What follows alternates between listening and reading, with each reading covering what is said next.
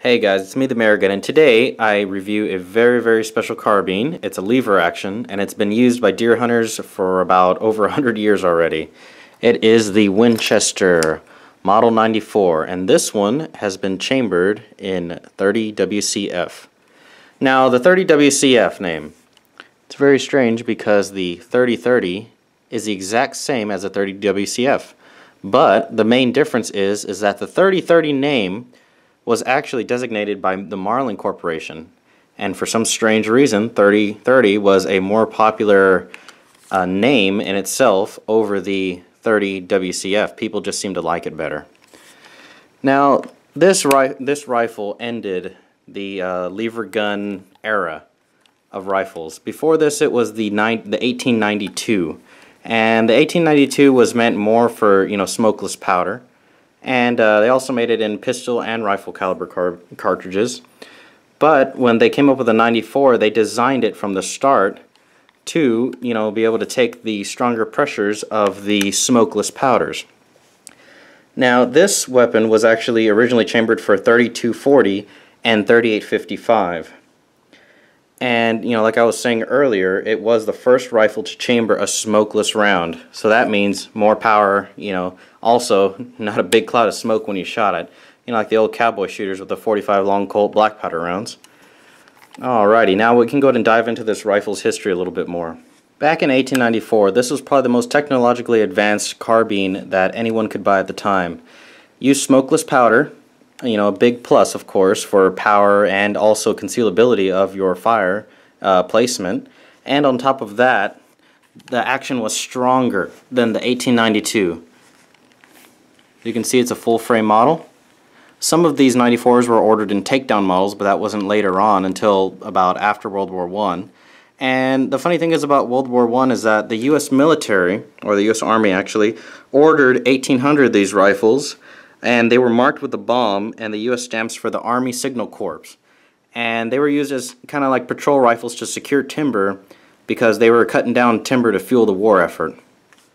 This personal example is actually in the 1,100,000th serial number, and that means that it was actually made right on 1942, right when the United States was getting started in the Second World War. Now, a lot of people may be thinking, wow, what a nice cowboy shooter, it looks as cowboy as can be. But to tell you the truth, the cowboy era was actually ending by the time this rifle came out. The 1892 was a lot more popular, before this model came out. But, just for the fact that it was, smokeless, or smoked powder, actually, black powder. Because not everybody could afford smokeless at the time. Smokeless was a new technology. Kind of like polymer cased ammunition, or like a caseless ammunition nowadays. It was kind of an experimental technology, but it caught on and everybody started using it. Now, for all you John Wayne lovers out there, he actually did not use the 1894 in all of his movies. It looks like the same rifle, but it's actually not. The rifle that he used in most of his movies was the 1892 model with the smoked powder, the black powder. He only used this rifle in 2 of his movies, The Man Who Shot Liberty Valance and also The Sons of Katie Elder.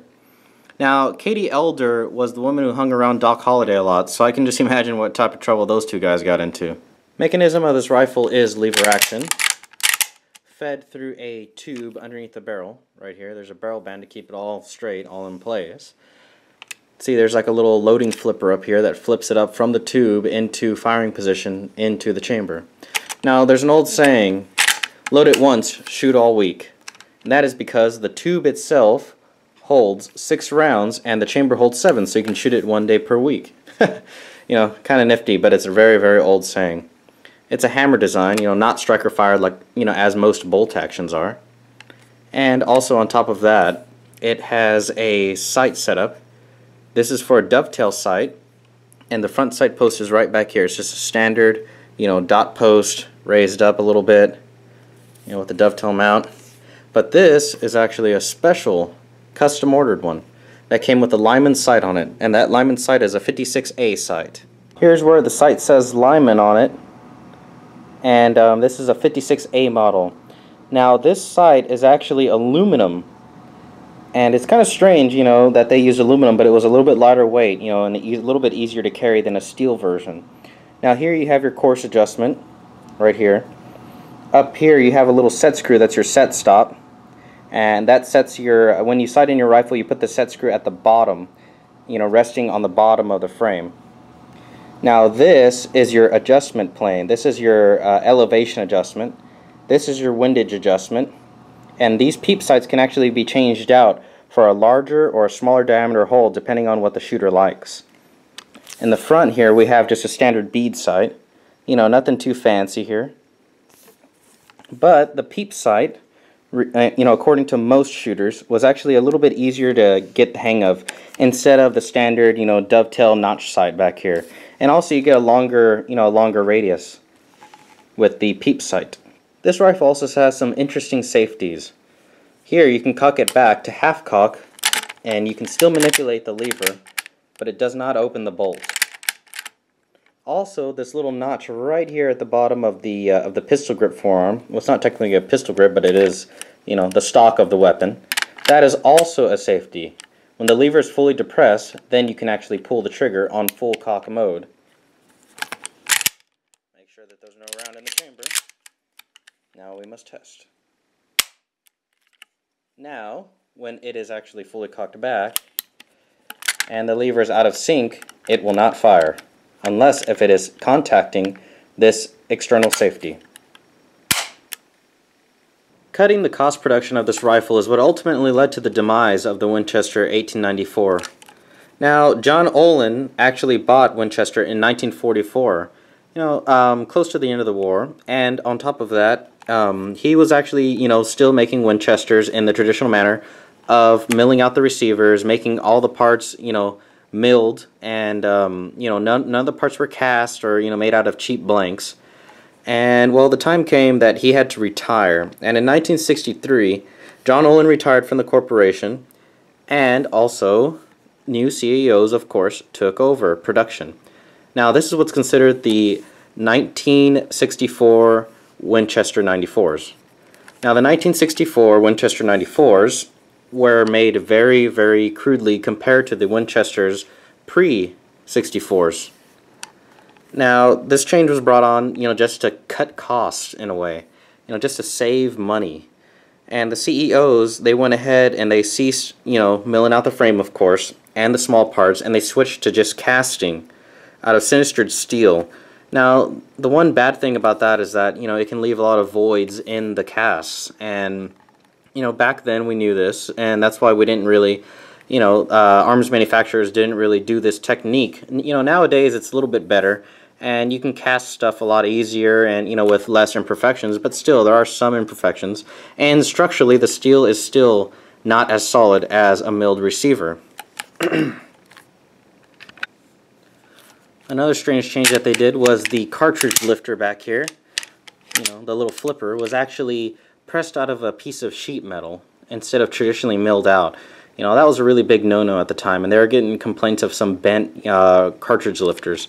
And also, a lot of the roll pins were changed to hollow roll pins. I mean, that's just crazy stuff. You know, it's just cutting the cost by, you know, like a cent here or there, but that cent really does, you know, add up in the long run on the, you know, reliability and the longevity of the firearm itself. Now, in 1892, it was redesigned to actually eject the shells to the right. You know, if you're using a scope or whatnot, the shells, they eject up in the standard 1894 configuration. See if I can go ahead and get it to work here. Empty shell case.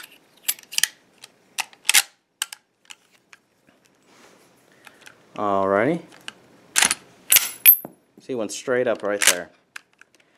Now it was changed to eject out of the right hand side because a lot of shooters, they didn't like these peep sights and the iron sights. You know, they were starting to get old. So what they did was they started putting, you know, side mounted scopes that went straight over the bore. Now these lever actions, you know, of course, were ejecting through the top, and people really didn't like that. So in 1982 they changed the design altogether so that way it would actually eject to the right hand side. The end of this iconic lever action was mainly brought upon by the caliber. You know, the 30-30 fell out of favor, and now the 308 and the 30-06 are, you know, mainly the rounds used for medium-sized game nowadays. Also 243 Winchester. You know, you cannot load pointed bullets in the tube, so it was at a ballistic disadvantage. And also a lot of shooters, when they're prone and they have to cycle the lever, the lever gets in the way while they are laying prone. Now in 1992, that's when U.S. repeating arms became completely bankrupt, and they were bought by FN, Belgians of course, and the FNs actually did something right for once. They milled everything out, the receiver, the small parts, everything was CNC machined, which was actually really nice. But they did one thing wrong that nobody liked. They put a lawyer's safety on the back of the Tang. Now the lawyer's safety did a lot of things, and it was mainly angering to the consumer. You see, the consumer likes the simplicity, but the lawyer's safety was just that added, you know, added technicality safety for FN, so that way they wouldn't get sued by accidental discharges or negligent users. American production ceased completely in 2006, and now all 94s are actually produced by Miroku in Japan. It's a Japanese company producing American rifles. It's crazy, it happens, and I really do wish that an American manufacturer would make a true-to-spec 94 clone that ejects out the top without a safety and is all CNC machined and milled. Now, the positives of this weapon, you know, it's a very good brush gun. Ballistic similar to the AK round, if not a little bit more powerful with a heavier grain bullet. Sights are good on the Lyman sights. You know, the Ghost Peep sight is really nice, I really love it. And also on top of that, you know, it's a really handy little 20-inch carbine. I mean, you can't really beat it. Yeah, it's a little heavy, yes, but it makes up for it in recoil reduction and also maneuverability. You can, you know, whip this thing around, and the receiver is so short, you know, the action actually comes outside of the receiver. See? So it shortens up the gun a little bit, and a standard receiver with a 20-inch barrel would be, you know, about another 6 to 7 inches longer. So, in the end, this is actually a very nice brush hunting carbine, very good for, you know, feral pigs or any type of pest species. And on top of that, you know, it's a tribute to the end of the Wild Wild West era. Alright guys, that's the mare. Thanks for watching. And by the way, when's the last time that you saw a Monarch barks like this? 30-30 Winchester, 170 grain flat points, costing $686. Alright guys, that's the mare. Thanks for watching.